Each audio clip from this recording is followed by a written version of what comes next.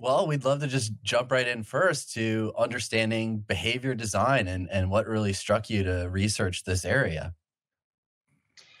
Well, behavior design is a phrase that my Stanford lab came up with in 2010. There was nothing called behavior design back then, at least not a system for designing behavior change. But we were innovating new models and methods around human behavior. And we're like, what should we call this? And we looked at like 12 different terms and we settled on behavior design. And we changed the name of my research lab to the Behavior Design Lab. And as we see it, behavior design is a set of models, a new set of models like the Fogg behavior model, and a set of methods, and they work together. It's a system that works together to understand and analyze behavior and to design for behaviors that you want, including habits. And what led you to get interested in behavior design in the first place? How did you end up on this path of changing your life? I think I've always been interested in it, as far as I can tell. I grew up in a household and a culture that was all about self-improvement and optimization, very much in a religious tradition that emphasizes that a lot. And so it just felt very, it wasn't really new for me, but there was this moment that led to tiny habits. So tiny habits is a method within behavior design, and it builds off the models of behavior design. But I was about, what would I have been, about 45. So this has been 2009, 2010, where I felt like I was slipping and I just was really concerned about my sleep quality wasn't good. I was gaining weight. I was stressed out. I wasn't feeling that I was really hitting on all cylinders. And I was worried that if I didn't get on top of it, it'd just be this slippery slope and I wouldn't recover.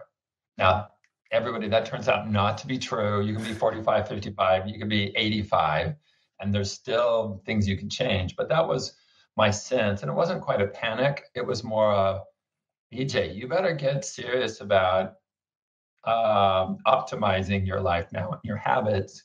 So I started hacking my own behavior and my own habits, which then led to me a year later, about a year later, probably more like 10 months, where I'd mastered this way of creating habits, and it was crazy easy to do. And it was unconventional, but it totally worked.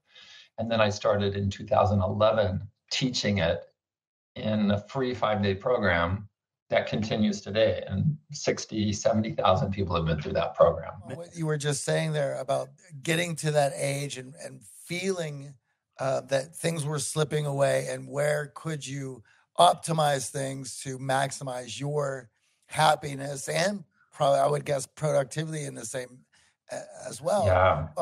For myself, I just turned 47, and it was in my 20s and moving into my 30s. I started to look at how I was spending my time and where was I getting an ROI for the things that I was putting that attention towards, and that had begun my quest in self-development. And then, okay, how do I start building those habits that will allow me to maximize my happiness and productivity? And I love that you said that, because for so many people and listeners, we still haven't gotten over this myth or idea, even though the science has presented itself, that you can make these changes.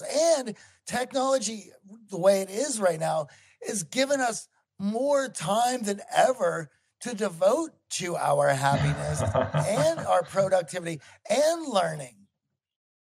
Yeah.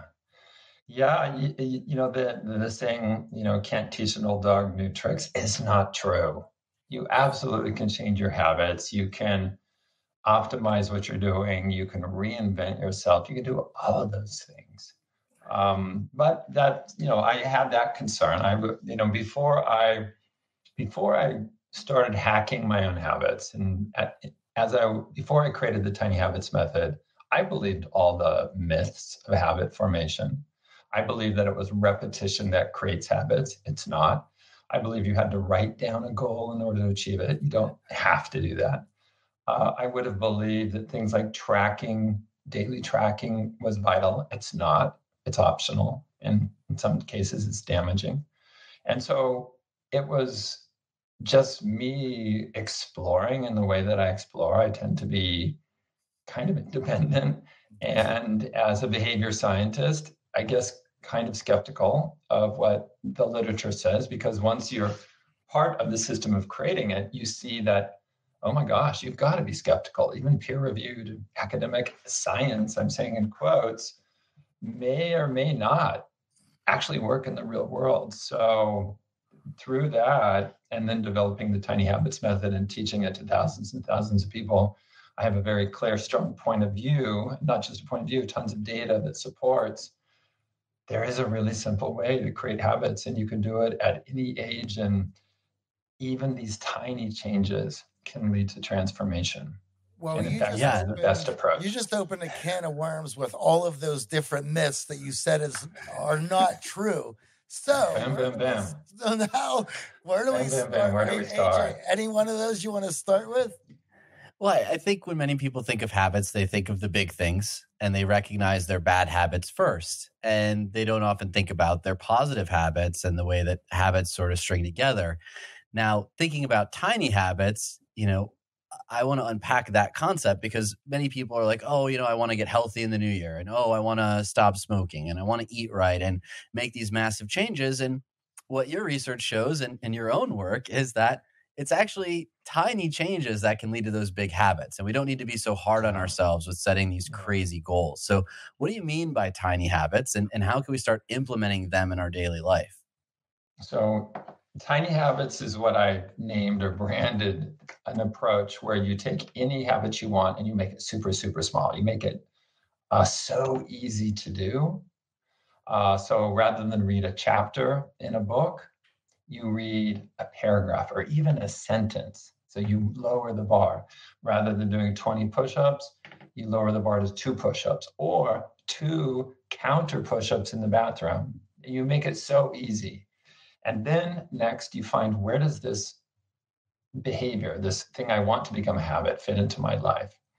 Where does reading a paragraph fit into my life? Well, maybe it comes after you start the coffee maker. So you create a recipe.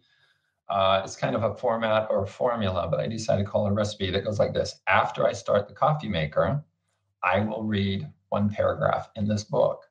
And so you make it super tiny, and then you design it into your existing routine.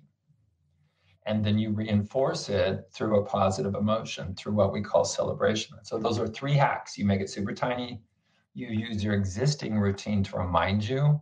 So starting the coffee maker reminds you to read the book. That's a hack. You're not using Post-its. You're not using alarms. You're not leaving it a chance. And then you're hacking the speed of habit formation by purposely causing a positive emotion inside yourself to reinforce that behavior and turn it into a habit quickly. Now, many of us have been in the opposite boat where we've set a big goal for ourselves in changing a habit, fallen off the wagon, looked at our tracker, saw we missed dates, and then facing that setback, stopped putting in that effort and energy. It becomes almost too difficult for us to cross that threshold. What is it about designing it into your existing routines and habits that makes it so sticky and allows us to create these new habits? Yeah, there's 2 points I want to make here, and I'll be brief, and you can follow up on either one if you want. Number 1, if you make it so easy to do, then when your motivation sags, or when you are distracted or upset or sick, you can still do it, right? You want to be consistent with your habit. And so you make it so easy you can be consistent. Now, you always can do more than read a paragraph or do 2 push-ups, but you're not required to. So you set the bar low and you don't raise the bar, you keep it low. And this goes totally against how I was raised. It goes totally against what probably most people, how we think about, continual improvement. We're going to get better and better. Yes, you probably will get better and better, but you don't raise the standard. You set the bar low and you keep it low so you can be super consistent doing it. Even on day 1, if you want to read a whole chapter after you start the coffee maker, knock yourself out, read the whole chapter, but don't raise the bar on yourself. So that goes really very much against conventional wisdom. And so by making it so easy, then your drops and your fluctuations of motivation will not derail it. If a behavior is hard to do, the habit's hard to do, I'm using those as synonyms right now, then you have to have high levels of motivation. And that's not how we are as human beings. We don't always have high levels of motivation to do exercise or reading or cleaning the house or what have you. So in Tiny Habits, over the course of discovering how to do this, I faced the reality of human nature is we don't have complete control of our motivation. And by design, our motivation will shift. I think that is built into us as human beings, and it's actually a good thing. So that's one. And then the next idea that's really important is that emotions create habits. So the positive emotion that you feel as you do the new behavior, like reading a paragraph or doing push-ups, that rewires your brain and causes that behavior to become more automatic. And an automatic behavior is a habit. And you don't leave that to chance in Tiny Habits. There's a technique we call celebration. It's a way that you fire off a positive emotion to self-reinforce. So you deliberately self-reinforce to create the habit quickly. And that's, and both of those things, setting the bar low and keeping it low, and then bam, self-reinforce through emotions. Both of those things are going to strike people as strange and odd. But as people read the book and as more and more people do this and share this, I'm hoping it just becomes the new tradition, is that's how you create habits. And obviously, when we talk about habit formation, everyone wants to know how long. Like, how long do I have to be doing these 2 push-ups a day for it to become something that's a habit in my life? What does the research show in terms of length of time with the repetition? The research shows one thing. The bloggers and the headline writers say a different thing, but they cite the research. So I'm going to give everybody the citation right now that gets referenced most, and you can look it up for yourself, and then I'll tell you how it's being misinterpreted. Look up Lally, Lally, 2009, and Habit. You will find the research. This is what, hugely best-selling book refers to, not mine, a different one. This is what a lot of bloggers refer to, and when they say 66 days to create a habit, previously it was 21 days and 31 days and so on. None of that is true. It's not repetition that creates the habit. So when you go and look at Lally's research, what Lally was doing along with colleagues is they were doing a correlational study. And they were mapping it to a study from the 1940s, and I won't go into the detail there. But the study was not designed to show causality. And they used nonlinear regression as their way to analyze the data, which is a method to show correlation, not causation. So there's no evidence. The paper does not say, the research, the science in that paper, and I can find no other research that supports this misleading claim that repetition creates habits. It correlates with habit strength, but it doesn't create it. And so Lally shows that it correlates, but that doesn't mean you have to repeat it 66 days. If you do the Tiny Habits method, and if you're good at hacking your emotion, the habit can wire in really quickly.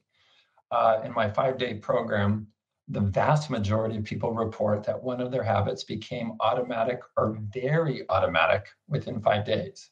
And I've seen this since 2011. So within 5 days. Now, if you're really good, there are habits you can one and done. So an example is here in our lanai in Maui, I got a new chair. And I sat in the new chair and I was like, oh my gosh, I love this chair. I feel so successful relaxing in the chair. Guess how long it took to create the habit of sitting in the new chair? Bam, it was done. One and done.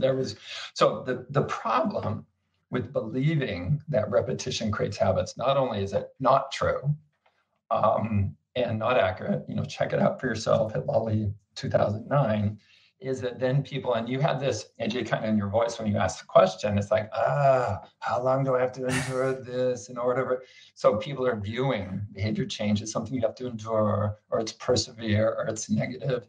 And that's awful to perpetuate that myth. you change best by feeling good. And this is a theme that I talk about throughout my book. Every chapter, I think I talk about, you change best by feeling good, not by feeling bad. It means habit formation can be fun. It can be interesting. It's a kind of a delightful journey if you do it in the right way. It's not suffering. And it doesn't require willpower. And it doesn't require you, and so that's a problem. And that's why in the book, I address that a little bit, but here you're hearing the emotion in my voice here. It's a bad thing to mislead people about habits because you're setting them back. They're procrastinating, trying to change. And then if they just think it's about repetition, they're doing the wrong thing to create the habit. You're hurting people. So that's why I'm giving you the actual citation, everybody, so we can all help stop this myth and put people on the right track, including yourself and people around you, to create habits quickly and easily. Well, that's a huge sigh of relief on my end. And mentioning earlier the habit trackers that everyone has become addicted to and interested in, of checking their daily habits and tracking it. And you said it's counterintuitive, but that could actually be demotivating and not helpful in building habits. Why is that? Yeah, here's the key. So from the 20 plus years of research I've done at Stanford and also the work in industry, I live in both worlds, doing practical things and academic things. And then more recently, the 10 to 12 years where I focused on human behavior and habits, there are two just very, very important principles for a habit to form or to create engagement or to create lasting change. I'm using those as synonyms roughly. Number one is you need to help yourself do what you already want to do. If you're designing a product for other people, then it's help those people do what they already want to do. So it's not about persuading people to do stuff they don't want to do. The only thing that works in the long term is helping people do what they already want to do. Number two is help yourself feel successful. If you're designing for others, it's help your customers feel successful. So when it comes to something like streaks or habit tracking or accountability partners, if they help you do what you already want to do, and if it helps you feel successful, then that's good for you. But for some people, tracking on a calendar every day where I read a chapter, it might, all those gaps, all those X's or frowny faces for the days you missed, is that helping you feel successful? For most people, it's not. So in that case, that kind of tracking is a mistake because it's not helping you feel successful. So the overriding principles are the keys. The techniques and some of those myths, sometimes they help you feel successful. Some people feel successful and sometimes they don't. So it's not those techniques, it's those overriding principles that I call maxims. Maxim 1, maxim 2.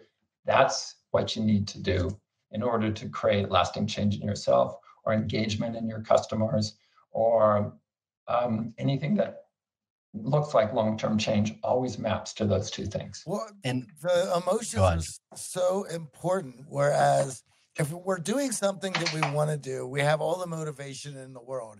And then if we're putting the X's on the calendar, now we didn't add joy and excitement, we've added guilt. No. And we're guilt and shame. Guilt and shame. Yeah. And we've done it to ourselves. And I love that you were talking about a frowny face on the calendar. Can only imagine of looking at that thing and getting upset. And then, of course, you're going to look at that smiley face and you're going to beat yourself up on a habit that you were motivated to try to put together in the first place, and now you're beating yourself up over it. Yeah, so you can see how these traditional myths or traditional approaches, these pieces, maybe sometimes work, but it's really not. Those are not the keys to change. Yeah. And now there are a lot of parents in the audience listening who are trying not only to change their own habits, but instill good habits in children. And I'm seeing a lot of these myths, when it comes to parenting, rear their ugly head here. So how can parents create an environment that celebrates and creates behavioral change that they want in their kids without creating the guilt and the shame and everything else we've been discussing? Wow, I get to announce right here, right now, something new that hasn't been announced in a podcast form before. We have just created a private network. It's on Mighty Networks, not Facebook. So it's private. You don't get exploited. Tiny Habits for Kids. Now, this isn't for kids to join. It's parents and teachers and professionals that work with kids. And we're bringing people together to share and collaborate on how we can use the Tiny Habits method to help kids be happier and healthier and more prepared to be adults in the real world. So let me give some brief. So that community will be just the massive experts on it. But let me give some brief advice. Let me give an example to start with. One of my friends in South Africa read the book, and she called me from South Africa. She wanted to talk to me in real life. And she's like, BJ, I'm so excited. I got to tell you this huge success I've had. For years, she has two young boys. For years, they just leave their clothes on the floor. And she's been nagging them, pick up your clothes, and they're not doing it. Think how many times they picked up their clothes. Did they pick it up 66 times? Yes. Did it become a habit? No. Okay, so they've done it hundreds of times. And when reading my book and understanding the only thing that works in the long term is helping people do what they already want to do, she's like, well, what do my boys already want to do? And she realized they like to throw things. And so she's like, oh, okay. And she got this idea where she got this laundry basket and she put a basketball backboard just over it. And went to her boys and said, hey, whenever there's something on the floor, see if you can throw it into the basket. And from then on, she told me the clothes were always in the basket, never on the floor. And so what she did was she took, this thing that she wanted them to do and made it into something that they wanted to do. And that for her was a huge breakthrough and an indicator that if she could create an environment where they want to do that thing, then she can go. Now, it doesn't always work out that simply, okay? In behavior design, what you want to do, of course, is find behaviors or habits that people already want to do. There are times when we need ourselves or others to do things you don't want to do, and I call that a queen bee behavior versus an eager bee behavior. Eager bee is like, I want to do it. Queen bee is things like, prick your finger, draw blood, measure your blood glucose level. It's like, who wants to do that? So there are these situations, and parents, you have a lot of these situations. You can't always just put a basketball standard up or, get kids to do homework out. But think about it. How do you align it? And there's a story in the book from Amy, that's her real name, where she aligned her child with some learning challenges, and she wasn't doing her homework. She was able to find that thing that her child already wanted to do, and she helped her child understand that homework was the way she would achieve that. So I expect a lot more discussion and sharing of techniques like this in the Tiny Habits for Kids community, including what if something's truly a queen bee and my kid does not want to do it at all? How do you get that to happen? Yeah. Okay, so that's an edge case. And hopefully, in most cases, you can help your child do what he or she already wants to do. And really, really important, help them feel successful. That's what's going to wire in the habit. And how are some simple ways as parents so we can help them feel successful? Because I think that celebration and the positive emotion part that you keep hammering is so important. But many of the parenting mechanisms that I've experienced growing up and I've seen in others is less than celebratory. Well, let me give two quick examples. Yes, in the back of the book, I give 100 ways to celebrate a habit. Okay, so there's a bunch of ways. But let me give, first of all, parents, when your child took her or his first steps, what did you do at that moment? I would wager everyone listening would be like, woo, okay, guess what you were doing? You were helping your child feel a positive emotion to help wire in the habit of which led to walking. Okay, so I think in some ways we're hardwired. It's natural for us to do that. When your child first said mom or dad or things, just think about that, right? You were smiling, you were cooing, you were reinforcing. Continue to do that, of course. And then it can be more deliberate. This was way before the Tiny Habits method. This 40 years ago, if not more. But my friend told me this story and then it connected. I mean, what I want people to do is see the patterns here. What leads to ongoing change, what leads to habits is emotions, and parents can help provide it. So my friend was a really talented trumpet player in junior high, Fresno, California. And when we went to high school, he wanted to play the saxophone in the jazz band, which is a totally different instrument, totally different. So he decided to practice 6 hours a day, which is super ambitious. And what he told me this years later, that his mom would sit in the other room at the end of every exercise or song, she would go all summer long, which kept him practicing and kept him going. When he arrived at high school as this, new sophomore that nobody'd heard of, he auditioned for the jazz band and got first chair. And the seniors were pretty pissed off because, like, who is this kid? He used to play the trumpet. Now so recognize the pattern here that parents can help reinforce, celebrate, but kids are actually really good at this. And I expect in our Tiny Habits for Kids community, we will develop more and more expertise and best practices of how do you teach kids to say good for me or way to go or feel positive about any behavior like homework.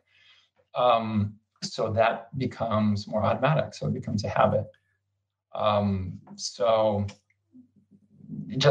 I would just say, think through your history, think through cases like, the mom doing this, think through what's actually worked in changing your kid's behavior without you constantly reminding the clothes on the floor. And you're going to see these patterns. It aligns with what they already want to do in some way. And they felt successful, whether that feeling comes from themselves, the actual habit they're doing, or that comes from you. And for all of us, I mean, accountability groups are largely for this reason. It is the support and the encouragement and the celebrations. And for our live programs, we had improv groups.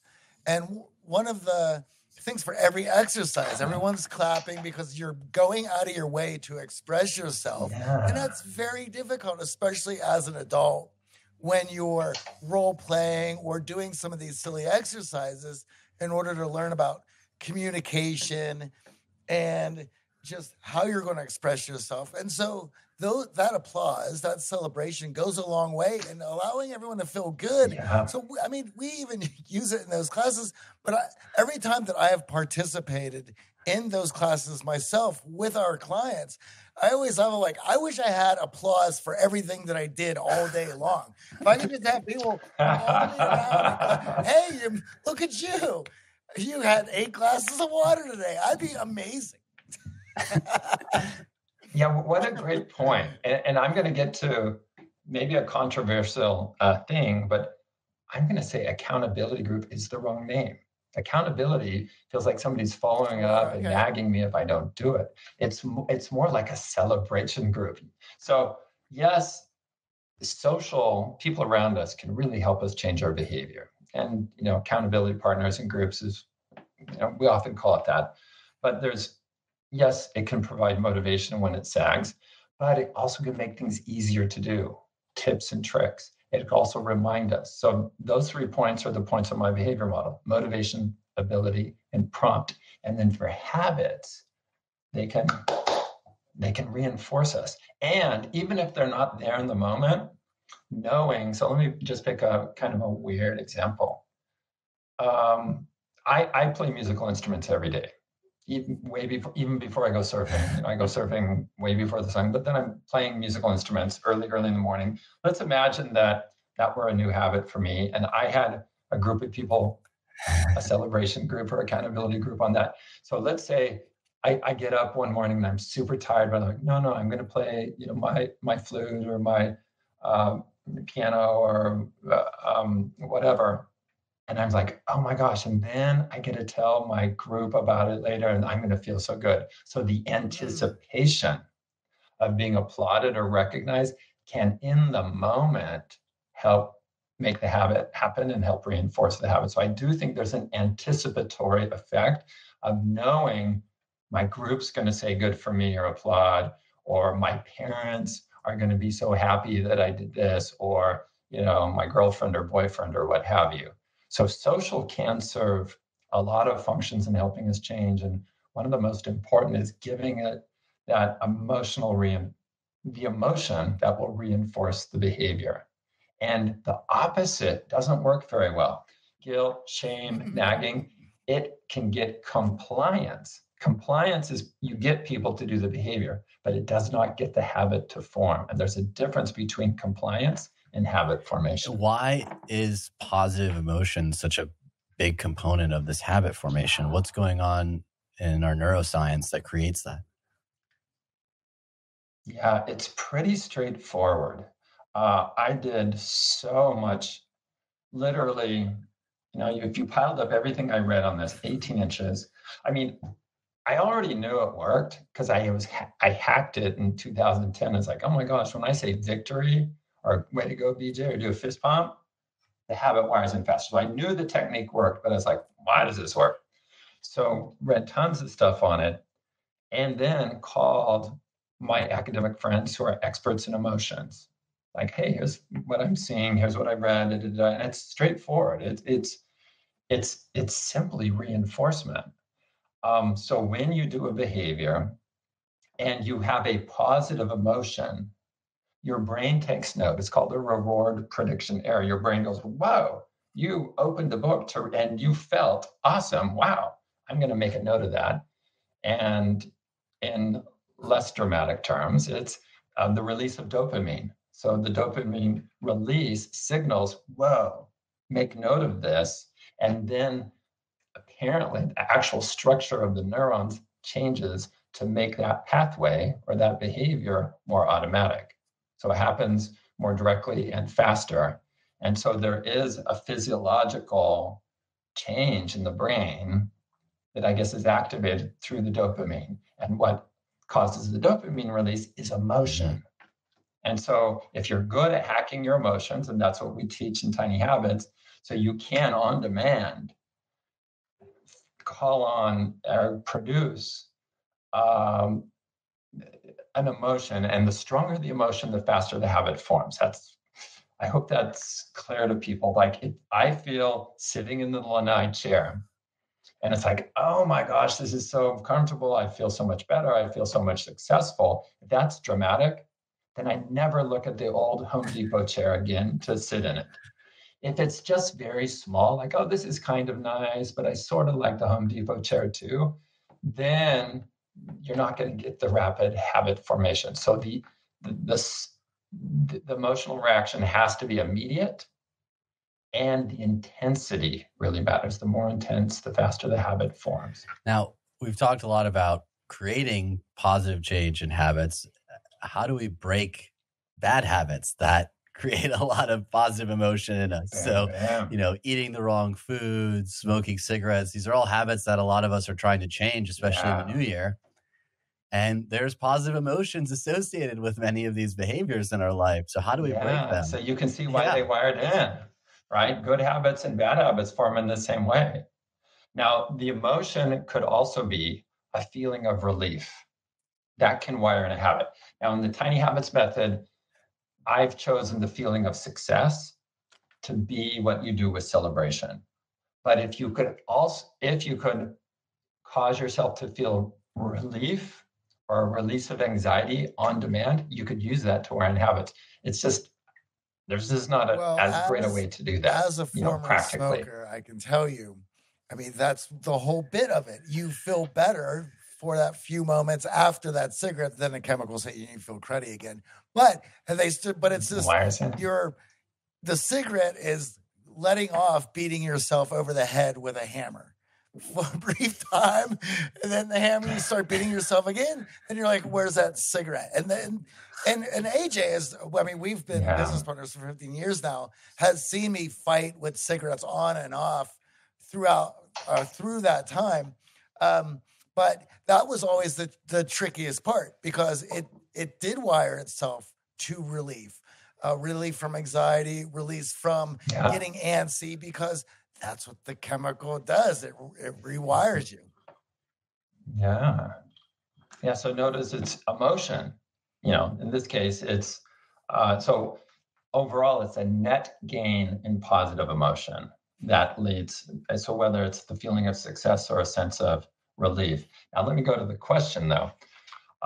Creating habits and stopping habits are not just opposite processes. They're really different. And the tiny habits method is primarily about creating habits, but it can be used, and behavior design can be used to help people. And I don't say break habits. I talk about it as untangling. So let me start there. For most of these habits like smoking or social media or snacking, most of these kind of habits that people are talking about, it's not just one behavior. It is a set of behaviors. And you can think of that as a tangled cord or a headphone all tangled up. But we call it smoking, we call it snacking, we call it, screen time or what have you. And a more helpful way to think about it, rather than break implies that if you put a lot of effort and energy in one moment, it's done. And that's not how this works. You can probably speak to that pretty well. Instead, untangle, as the word, sets the expectation that it is a process.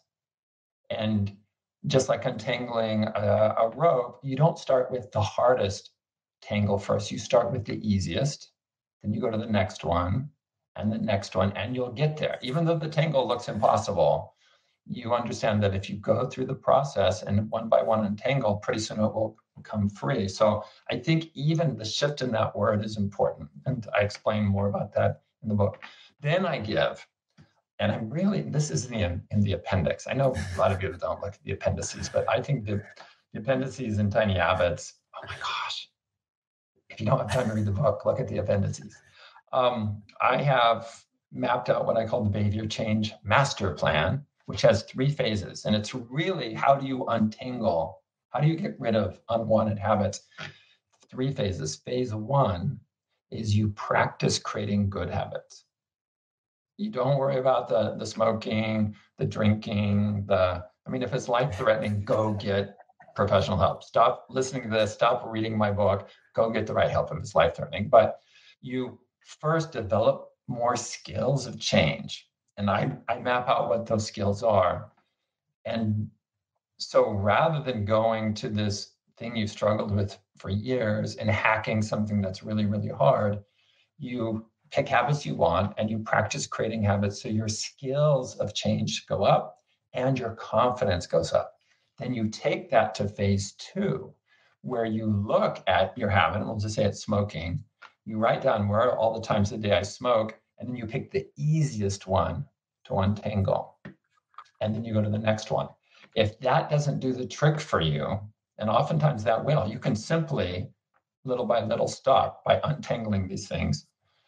If that doesn't do the trick and you need some other behavior, then you go to phase 3, which is swapping. Swapping is phase 3. Now, you'll see many people say the only way to stop a bad habit is swap. That is not true. We've all stopped habits by you just stop.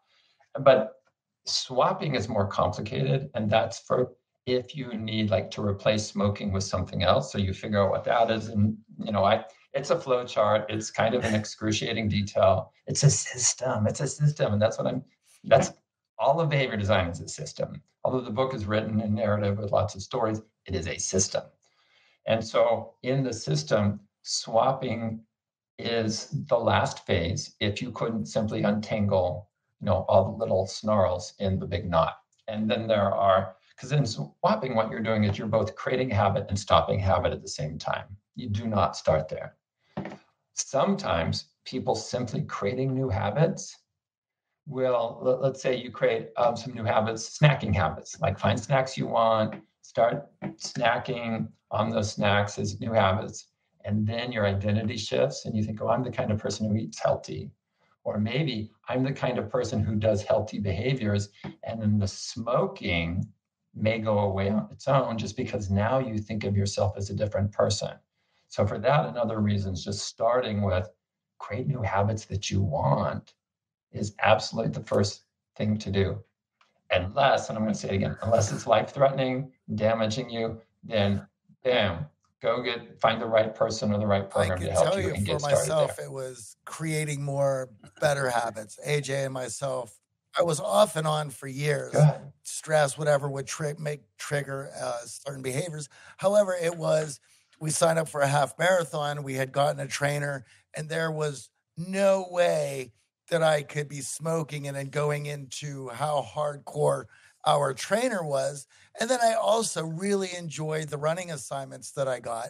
And of course, smoking took away from the enjoyment that I was getting from running. And of course, I still run to this day. I try to squeeze in and run a good one, a few miles every week, which is and that's what for me finally allowed me to get a hold where I felt good about it. And stress wasn't so easily able to put me back in those bad habits. I love that example. That's so right on. And let me share one similar from my own life.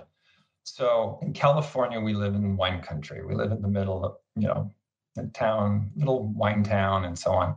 And so my partner and I, we started drinking more and more. Like, we didn't even like drinking when we moved there. We had no palate, but the people around you and the context around you influences your behavior. Yeah. And I didn't have a big problem with alcohol, but it was just like not really serving me.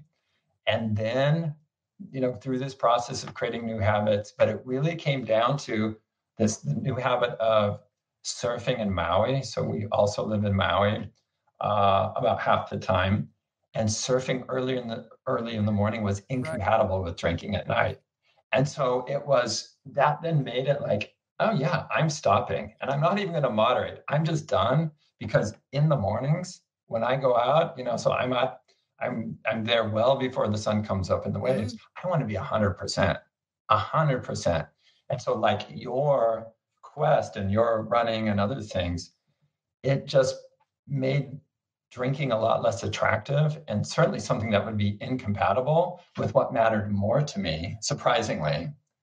So I don't know if we can prescribe everyone should run and go surfing, but understand that creating new habits and having a new identity will then help you with those other habits that are holding you back. I love that idea of boosting your confidence with new habits that allows the identity shift to change, because now you're fueling yourself with positive emotions that allow you then to realize that, the old habit isn't as important to me any longer. Instead of fighting with nature and the positive emotions that are tied to the bad habit that we're trying to undo. And that visualization of a tangled, or the release that visualization of tangling behaviors. Now, Johnny and I rail a lot on technology and how it impacts our behaviors negatively, from screen time and social media. And you work innovatively in the Bay Area with a lot of companies who are using technology to create positive behavioral change. What are some examples of technology improving our lives to counterbalance Johnny and I bashing on screen time and social media? Well, let me first start with the class. I teach a new class every year at Stanford. It always has to do with behavior change. And it was the one 2 years ago where I thought, let's take on the challenge of screen time, or, unproductive screen use. How you understand what I'm saying? There's no great name for it. So fast forward to today. If you go to screentime.stanford.edu, there's a little genie, or a little avatar. We call her Screen Time Genie. She asks you a few questions, and then she points you to the best solutions to reduce your screen time. And on the back end, we have over 150 ways, 150 techniques or programs or approaches. I think it's the largest collection in the world. But rather than looking at those, we have a front end cute little genie that directs you. So there are these different approaches. But to your question, oh my gosh, I take the photos I take on my phone of my friends are really important, or an article that I'm reading that's important, I want to follow, I take a screenshot, or something I might want to buy, I take a screenshot. And then I have a weekly habit of going back through my photos and processing the photos. Some of them are like, I want to share this. Some of them are to-dos. Some of them are like, no, I guess I really don't want to buy that after all. So just the camera capability is super powerful. I'm using one of my students is the CEO of something I'm pretty new to. It's called Notion. And it's a way to organize. It's like a dash. It's like Evernote, but way simpler and better, right? And so Notion is amazing because anything I want to listen, say I'm doing a research project and here's a paper or here's some data, I want to bring it together in one place, then it becomes the way I gather and access everything. That's terrific. I play music, off of, I guess it's not screen time, but it's using technology. So yes, there are lots of good things our mobile phones and technology does for us. There are a handful of problems. And I've really tried to get journalists and others to be more precise here. The mobile phone is not the problem. It's certain applications on the mobile phone for certain types of people, ranging from games to social media to, I guess, gambling and stuff. So when they say mobile phone addiction, it's like, you're describing the problem in such an inaccurate way that it's not helpful in solving the problem. If they said, 13-year-old boys overuse of video games at the expense of their homework, now we can understand the problem more clearly to be able to address that. So yes, there are problems, but it's not the mobile phone and it's everything on the mobile phone. It's not everything in technology. Are specific things that were designed to be, and video games go way, way back. I mean, probably even before I was born, right? So from video games to social media to, I guess those would be two of the big buckets right there. So if any of you are journalists or writing about this, write about it with precision, because if we don't talk about or don't define the problem accurately, we're going to have a much harder time. Well, we know many engineers in the Bay Area are working to make these apps more addictive and create habits in ourselves that may be, to many of us, bad habits in terms of screen time, myself included. Especially in COVID, I found myself on my seeking out information and trying to make sense of what's going on around me. And it has been a difficult battle to be present and remove the entire phone screen time situation from my life. So in those situations where we know that everyone is working to make these bad habits a part of our life, be on your phone more, be on social media more, notifications, what are some simple strategies outside of going to screentime.stanford.edu that our listeners can use? Yeah. I'll fast forward. I will give you two and maybe more. Number one recipe for a tiny habit I do in my life is after I hear my partner talking to me, I will put my phone down, or I will visibly turn my iPad away. In other words, there's a physical thing I do to indicate to my partner that I'm listening.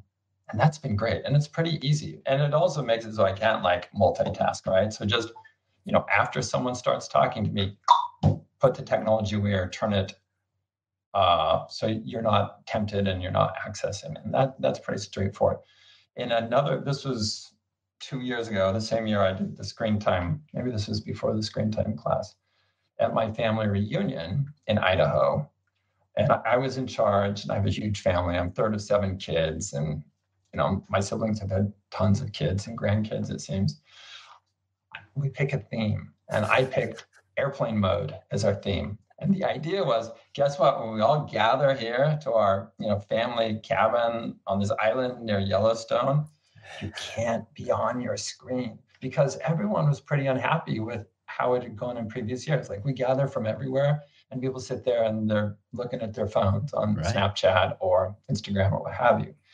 And that was great, actually. I thought I'd get massive rebellion, but I got buy-in, even from the kids. We got great buy-in. So the first example was a personal habit you can create. The second, I think, is an indicator that you can, when people come to a party, when people show up, like in my class, it's like, you can't use technology in my class. Sorry, put it away. Oh, I have to take notes. Take notes on paper. Sorry. You can set for a social arrangement that you're in charge of, and even some maybe you're not. You can say, hey, if you're coming to dinner party at my house, there's no phones at the table. And so I think we will get there where the etiquette of using technologies in a social setting is going to shift, and we can be leaders in establishing that. I think it's probably shocking for people to hear that in my Stanford class, at least when it wasn't on Zoom, now it's on Zoom. But before that, it was like no laptops, no iPads, no phones out. You're going to be here 100% fully present. And if not, I want you out of my class. I don't want you taking up a seat for a student that would pay full attention and contribute fully. So I think we're in the process of developing that. And so that would be two examples. One's personal and one's more social. The first, I think, is very important, which is we need to be leaders in that, where for some of us, myself, I'm 47, did not always have smartphones, actually had to take notes, all of these different things. But also when we started implementing it in our classrooms, because kids would be taking notes on their phone.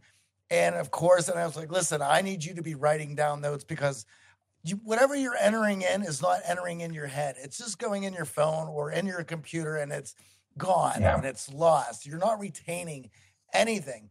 And I've had so many younger clients who would always say, that's just how I do it. No, that's how you have adopted to do it. It doesn't mean that technology is there. It's actually helping you. It's there.